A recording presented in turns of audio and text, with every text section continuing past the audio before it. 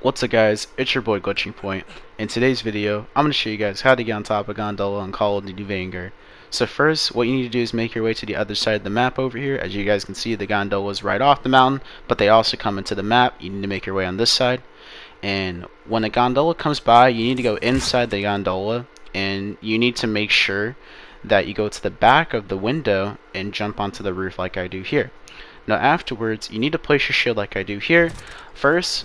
And you're going to notice that there's this little piece of snow that's high up right here, or this little area. This is where you need to place your shield. But here's the thing, you do not want to place it straight, you need to place it at an angle. So you can see here what I do is I'm going to get ready to place it, but I look away right afterwards, so that way I can trick the game, of course.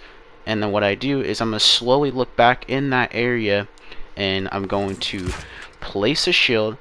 But as I'm placing the shield, wait about 1 second, and right when the shield disappears from beneath your feet, that's where you need to jump on the shield that's going to be placed, as you guys can see here.